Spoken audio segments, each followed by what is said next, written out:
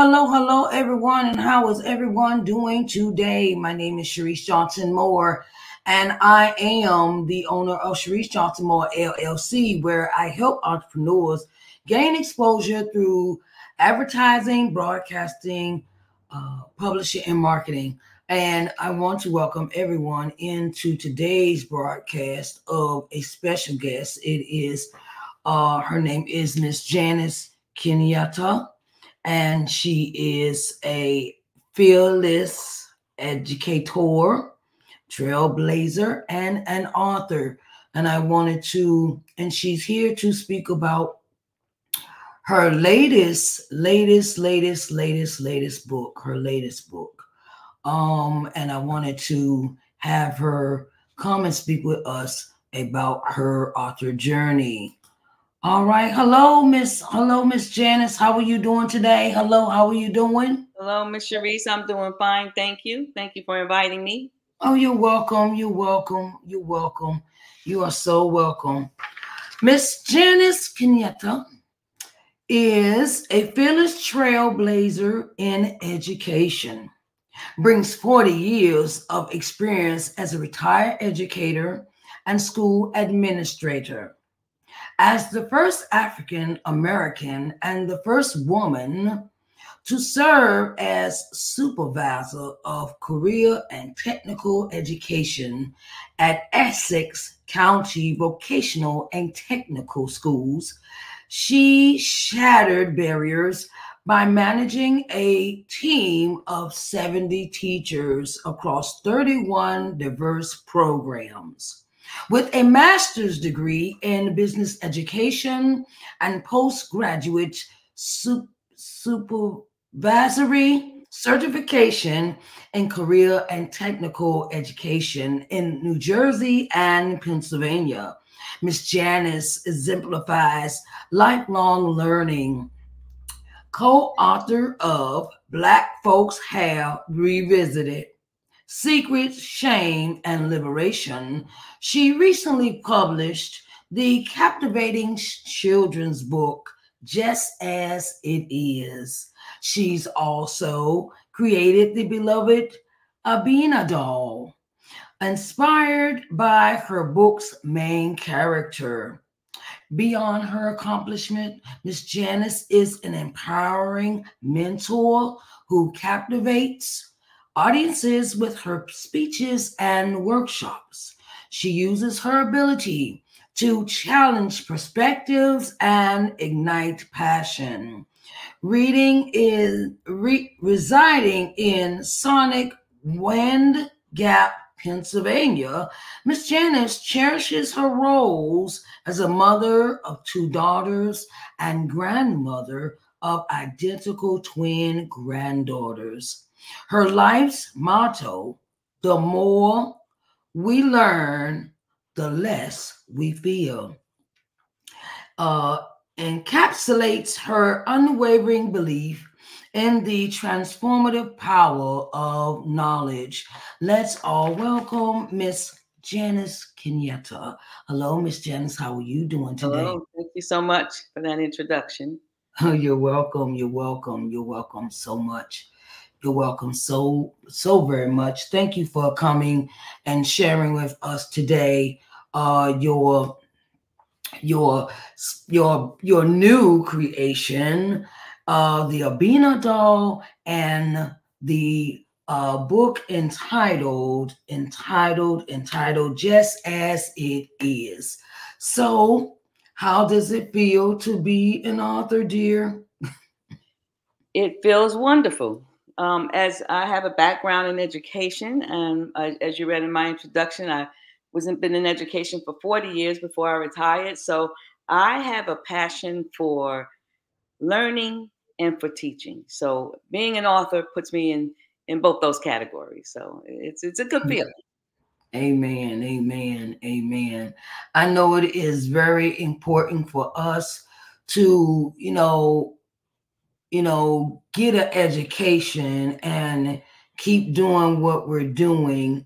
And it is very important for us to keep that in mind, keep that in mind for us to do. Um, so Miss Janice, what got you started in education?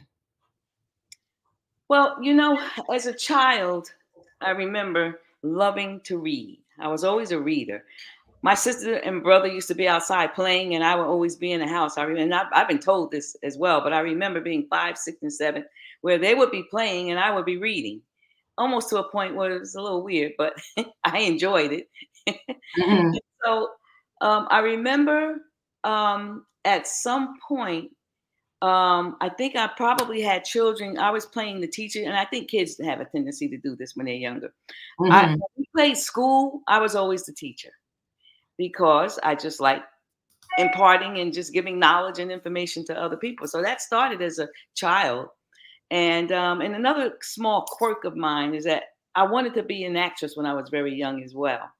So Mhm. that didn't materialize. And once I went to college, then I realized, well, teaching is almost close. Yes, So ma'am. here I am. Yes, ma'am. Yes, ma'am. I totally understand that. So, as what inspired you to start writing? Going, excuse me, going back to my childhood when I was a reader, I remember around 14 or 15 years of age thinking to myself, I just love reading novels at that point. And I Mhm. was saying to myself, I'm going to write a novel. I think I was 14 or 15. I'm going to write a novel. I Mhm. wrote one paragraph and then I got stuck. I guess I had writer's block. But I think I got, in retrospect, when I think about back to that time period now, Mhm. I think that I was too young. My brain hadn't fully developed, and I Mhm. didn't have enough life experiences to be passionate about what to write about. So I Okay. didn't know what to write about. So I stopped. I put it up. And then years later, which we'll get into, I'm sure, as the interview progresses, years later, I Mhm. got I always like writing in general, even as a teacher and writing reports for teachers and that kind of stuff, quotes for Mhm. students. But years later, in terms of writing a book and becoming an author, that would materialize in my probably late 30s at that point, or early 40s, where I co-wrote the first book with my husband entitled Black Folks Hair, the one you mentioned in my intro. And that's where the interest really spiked because that was where I felt that this is a time to educate. My writing is always about educating people. Mhm. And I saw that as an opportunity. So that's kind of how I got involved in becoming an author, is to impart positive information to other people. I know that's right. I know that's right. Mm-hmm. Because if it weren't for teachers, my granddaddy used to tell me all the time, says the one thing can't nobody take away from you is the education. So Yes, you better get all of it that you can while you can, absolutely. because, and we see that in today's society that they are trying to find ways to go back to the old ways of keeping us from learning how to read, write, arithmetic. They trying to find put all these clauses and laws and stuff, and you can't go to school for your hair got braids. And Yes, I'm sitting there like, wait a minute, what does a braids got to do with the person brain? absolutely. Their looks have to do with them getting an education. It has no. I could get in this topic all day long, but I'm not. Um, and that's the thing that I used to practice as a kid when I was growing up. Used to practice as a kid. I had a classroom because my grandma had a chalkboard, and Hmm. I put my dolls up and they my students. We talk to them like teacher. And put them up. I used to play school when I was growing. And now it's like now I want to really fulfill that role in the capacity that I'm in. Hmm. And it is very important. That we don't stifle our children when you see them being creative. Absolutely. You don't stifle them. And we don't stifle their learning creativity, their minds, because as Martin Luther King, as they used to say, a mind is a terrible thing to waste. Hmm. And So I want to ask you about what themes or messages do you explore in your book? Can you explain your book and give us some some themes or messages behind that? Sure, sure. So the book, Just As It Is, believe it or not, I wrote that book 25 plus years ago. Oh, okay. That's the backstory. And people look at me and they go, wow. And Mhm, it's still, the subject is still timely in mhm. 2024, and it will always be timely. Yes, But I ma'am. wrote this book in response to the Black Folks Hair book that I co-wrote with my ex-husband, Mhm, where in that book, and I have to give this backstory in order to bring you up to why this book, I started writing this book, or why I wrote this book. Black Folks Hair was a psychological, sociological, historical work on why Black women straighten their hair. And that book, my ex-husband and I wrote in 1996. okay. And that topic again was a timely topic then, and it's still a timely topic. Even though we've gotten a lot better in terms of the love of Mm, our hair, yeah. our curly hair, and Mhm. we don't want it always straight all the time. And that's a whole other volatile issue I'm not going to get into. That's another show. I know. However, Mhm, however, that the book did very well, and it reached a large audience, worldwide. And mhm, so at some point, I was in high school, in my high school class, and I heard a young lady say, this was after we wrote that book. I mhm, heard a young lady say, I hate my hair. It is such a curse. Why is Black people's hair a curse? Now, I'm mhm, paraphrasing, but that's what she said. I was mortified. Having already written a book on mhm. loving ourselves and where that all came from, where we stopped loving ourselves, Yes. now we have this young lady in my class saying she hated her hair. Well, that Mhm, set me off because then I started thinking, the self-love journey does not start and this was high school, by the way. I taught high school. So she was mhm. about 16, 17. Okay. The self-love journey does not, it cannot start well, it can, but it's very difficult to start at 16, 17, 18, and 19. It Yeah. has to start from childhood, from a baby. Yes, yes, yes, And yes. that concept of self-love and loving your hair, your facial features, your complexion, Mhm. everything about yourself, your complete self, Yes. comes from the home environment. Yes, And it ma'am. starts when you are a baby in the cradle. And Mm, so when I heard this young lady say that, went home and I said to my family, I'm going to write a children's book. This was 25 plus years ago. mhm, I said, I'm going to write a children's book that addresses the issue of self-love at an early age mhm. because parents are our children's first teachers. It has to come from the parents. I Yes. went through it myself with my two daughters. I Mhm, started wearing my hair natural because I wanted them to wear their hair natural and I wanted them to love their hair and their features. And they mhm. still do to this day. They're in their 30s and they Yes. still wear their hair natural like I do. Mhm. So, don't want to sound preachy, but I'm just giving you how, trying to lay out how this all started out with the whole love of yourself and for Yes. this children's book that I wrote. So, in any event, I wrote the book, but I didn't realize I wrote the whole manuscript during that time. During that time, life got in the way. I did write something. I remember saying, I'm going to call this book Just As It Is, because Mhm, I want people to be proud of just as it is, just as they are. I wrote it, put it away. We built a house in the Poconos. We moved. I commuted 175 miles a day to my job. Life was, whoa, it just exploded. I mhm. forgot that I wrote the book.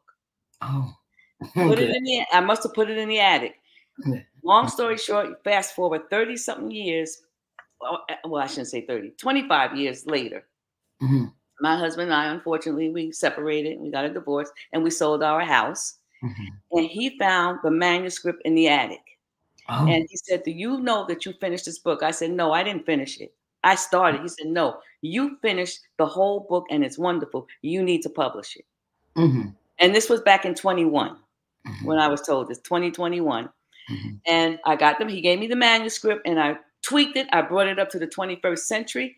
mhm. And then he helped me to publish it, self-publish it, because we self-published the other book. And he's self-published many books of his own. So I was just so ecstatic to get this message out. I said, I got to get this out because the way that young lady felt back then, which was in the 1990s, early 2000s, we still have many children that feel that way about themselves. Yes, ma'am. So got the book out, and here I am today.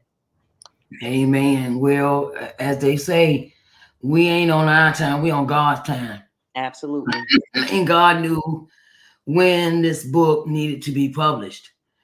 You know, and so you know, what other, so how do you overcome your writer's block? How did you have writer's block, and how did you overcome it? For the most part, when I'm real passionate about something, I can write for days. But I'm human, so there are times when you do come across, you know, I guess I call it a brain fart. You just the information is just not coming; it's just not forthcoming, and so I find that sometimes I have to step away. I have to put it away, put it down, 1 or 2 days, maybe even a week. You know, I mean, I'm working on my time. I'm not working on anyone else's time because I'm not working for a publisher. So it's not like I have to get it out. Right. I have a time frame. I have my own timeline. Yes. But so I just, you know, put it on the side. I have found also that it helps me sometimes to do a little research. They say in some cases the internet is your best friend. Anything you want to look for, you can find. So I'll stop sometimes if I get to a situation where I don't know how I want this to develop or what direction I want it to go into. I'll do some research. Yes, I'll research the topic. I have done that. And it puts things in more perspective for me in terms of the direction that I want to go. And the other thing, the last thing that I would do is any creative idea that comes into my head related to what I'm writing about, I'm going to write it down right away. Because I'm a busy person. If I don't write it down, it's gone. Right. Be like, out of my head. Yeah, like, wait a minute. I know I thought about, because I've had that happen to me as well, where if I have something come in my head and if I don't write it down or record it on my phone or the voice memo, I'll forget. And then sometimes I could sit at the computer and it come right back to me. Yes. Oh yeah, what about that? Yeah, okay. You know, sometimes I have one of those moments. Yes. So I completely, totally understand that concept of you got so many things in your head and you be like, you can't remember them all. Absolutely. So and I always tell authors, look, take a notebook with you, take a writing pad, using voice memo on your phone, you know, so you write these things down, and then you go through them on a day you're sitting down, you're not doing anything, no distractions, and go through a review of your phone on the voice message. Then you be like, oh, yeah, that's right, I did think about that, you know. That's right. So yeah, very important. Yes, ma'am. Yes, ma'am. Yes, ma'am. So what other forms of art, music, or experiences inspire your creativity? I would say my reading. When I read certain information, I still do a lot of reading, but not so much books as much as just articles and on different things or events happening in the world. But I would say reading sparks my creativity or inspires it. Music, and I like all genres of music. I don't care if it sounds good to me. I like it. Okay. You know how some people say, "Well, I only like R&B. I only like jazz." That's not me. Yeah. I have a very eclectic taste for music. I like all kinds, so that has a tendency to inspire me. I think also talking to my grandchildren.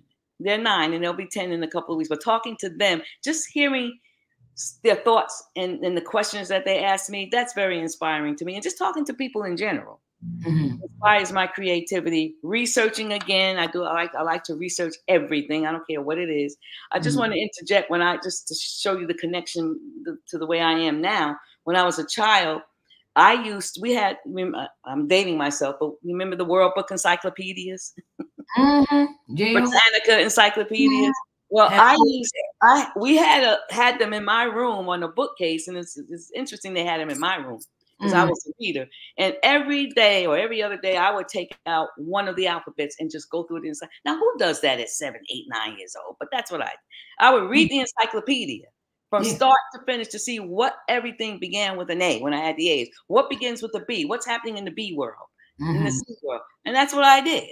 Yeah. So researching is another inspiration. And I think for me, life in general is an inspiration. Life to me is an art form. Yes, ma'am. And so I see that as one of my biggest, inspirations to be creative. Oh, all right. I know that's right, because sometimes I can sit here and I'll be working on something, and I'll be playing I like meditation music. Yes. And meditation music keeps my mind soothed, calm, and it helps me. It really helps me think in the moment, and I don't rush through my work. I'm an avid researcher myself, so I'm always trying to find ways to do this, that, and the third. So and it's very important that when you sit down to get into your work, that you have a calm environment, a calm, relaxing environment. So, and that's how the juices get flowing. It's how the magic works. When the pen hit the paper or you typing, your fingers hit keyboard, That's right. And, so what would you tell an aspiring author? I would tell an aspiring author to network. Don't isolate yourself. We have a tendency sometimes, creatives sometimes have a tendency to be in the bubble, and we're in our own little world. But you have to get out of that bubble, and you need to get out in the world, and you need to network with as many people as possible who are in the area that you're interested in writing about, or maybe outside the area, because they can add a different perspective as well. So I would clearly say, don't isolate, network. If you embark upon something and it didn't quite go right, you learn something from that. Move on, take what it is that you learn and try a different approach. Don't, because that didn't work out the way you wanted it to, whatever it is, just go ahead and then do it a different way. Because nothing ventured in my world, nothing ventured, nothing gained. Amen. And I always have a saying, every time you learn something, or you think you failed at something, you gain something. Amen. And so, networking is key. Researching, getting out into the world and just exploring, researching again, just all the things that's going to help you reach your end goal. Yes, ma'am. So, can you read us an excerpt from your book? Sure. Yep. Here's the book, just as it is. And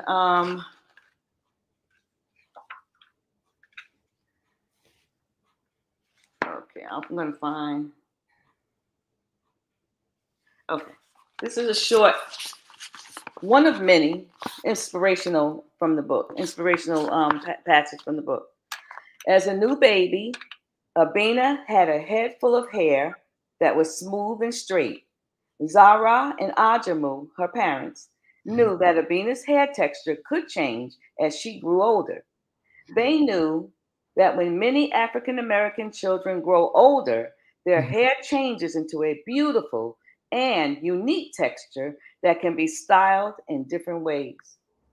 Zara and Ajamu promised each other that they would raise little Abina to love and admire her features, like her mouth, nose, skin color, and her eyes, including her hair. And one more passage along with that. They would teach Abina that people all over the world are different shapes, sizes, and colors with different features and hair textures. And then I have on that page a picture of children from all over the world and how they look different, but they are fine just as they are, just as it is. They're still beautiful. Oh, okay. You want to discuss Abina doll? that goes along with your book? Yes, Abina is 6 years old in the book. She's going to be 7, and there's a picture of her in the book with this hairstyle as well. And if you saw this in person, it simulates natural hair. So Abina is, if you can see, she's a plush 14-inch doll. It's a cut and sew doll, which in my translation, she has no bones because she's nice, soft, and cuddly. Okay. So I see it as a lovable companion to any little girl who gets the whose parents get the book for her, and it's a companion. It's just a nice combination. My illustrator did a wonderful job with the color, with the pictures, and then I just thought having them side by side would be just such a nice compliment to the book. Yes. Yes, ma'am. Yes, ma'am. So where can someone purchase the book and the doll? Well, if you go to my website, www.janicekenyatta.com, you can actually purchase the book. If you just want the book, you can get the book through Amazon, and there's a link there. If you just want the doll, there's a link there to just get the doll. If you want the book and the doll together as a gift set, now I've already uploaded Etsy.com. So you can go to Etsy.com and order that book and that doll together. There's also a phone number if you want to talk to me and you want an autographed copy in particular where you just got the book. No, I won't say that, because you can order the book through Etsy.com and get an autographed copy from me. But if there's any special order that you might want, there's a number there that a person can call me. If they want, let's say $5, okay, they would call me and say anything more than $2, you can call me from that number. So everything they need to know. I also do authors readings and that kind of thing. So my number is also on there if anyone wants to have me in for any authors readings to young children. I love that. I love reading this book, this story to young children, and see the light in their eye. I can actually see the light bulb go on in their eyes when they get the crux of what the story is about in the book. Okay. All right. So I want to ask you these last couple of questions. What goals do you have for your writing career in the coming years?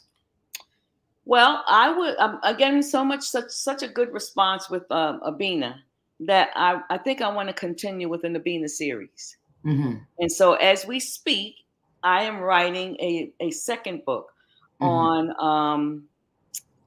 I don't want to give out what it is right now, but I am writing one on the way. Yes, I am writing a second book that I think also will and can I just say one thing about this book, just as it is, even though I talk about, I have the doll Abina, and I talk about she's the main character. This book is not just for girls, and it's not just for Black girls. That's a very important piece that I want to make while I'm on this podcast, is that the book is for all children. Doesn't matter who they are. And it has a overarching, it has 2 messages that I wanted to make clear. One is to love yourself, no matter who you are. Amen.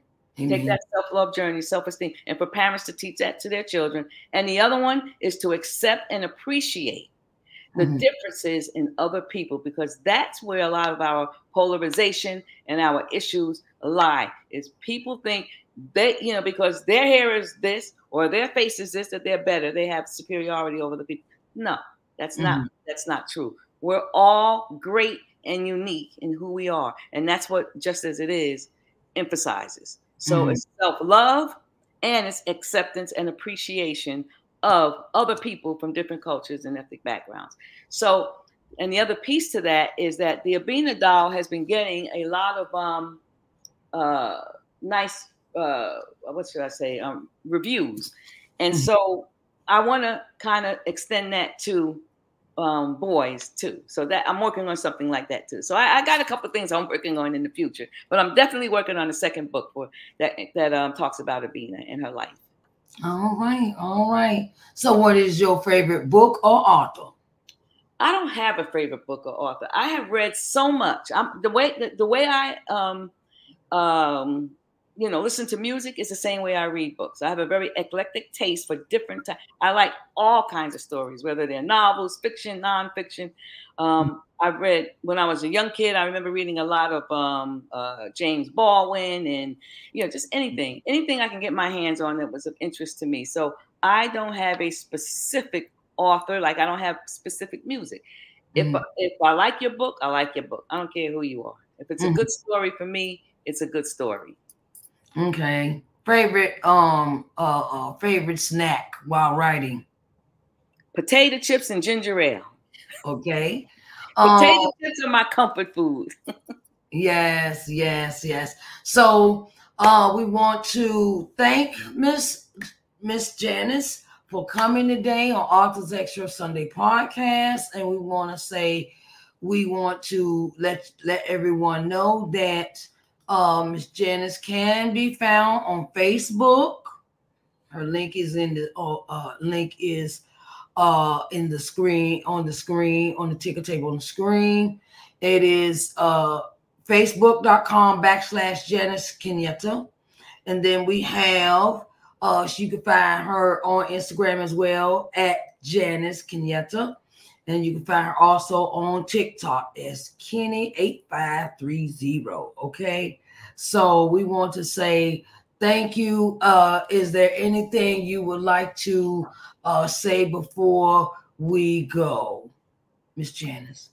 I think as long as I guess first of all, I want to thank you so much for giving me a platform to discuss what this book is about. But I just would encourage, if it's not my book, to encourage parents, all parents, to please teach your children self-love from the beginning. It's a journey, so it has to start somewhere. Let it start as a child and let them grow, into a confident adult that appreciates themselves and loves themselves, but at the same time, they appreciate and they accept other people. To me, that's so important in life. If more people did that, I think this would be a better world, more peaceful world. Amen. I want to say thank you, Miss Janice, for coming. And we're going to call it a wrap for today. And I want you all to go to Miss Janice's website to purchase the Abina doll and the book entitled Just As It Is, with Abina being the main character. So I want to thank you so much, Miss Janice. And when you write the next book, okay, you know where to find me, right? I sure do. I sure do. Amen. I really appreciate it. Oh, you're welcome. I'll be right back, okay? I'll be right back. All right, everyone. That is our author for today, Miss Janice Kenyatta. And I want to thank her so much for coming in and being a guest on the show. And I want her to come back now. Yeah, we gonna bring her back when she get her next book. So because that is what we do here on Authors Excerpt Sunday. We support other authors and we support their positivity, their mission, their networking, the things that all the authors do. So until our next time on this planet, until next week, I want to say thank you, everyone, for coming to view and coming to enjoy the program of Authors Excerpt Sunday. And come back now, you hear, and let's tell the world about your book.